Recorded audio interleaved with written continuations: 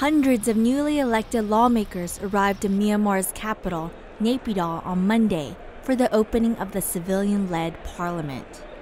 The National League for Democracy, led by Aung San Suu Kyi, will take over from the military-backed Union Solidarity and Development Party.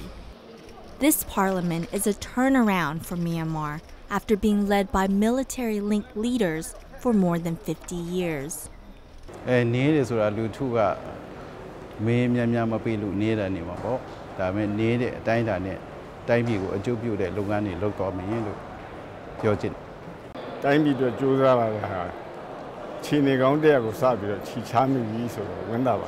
Suu Kyi is constitutionally barred from taking the presidency, but has vowed to rule from behind the scenes. Despite its landslide victory, the NLD will have to share power with the military, which gets 25% of the seats in parliament under the constitution.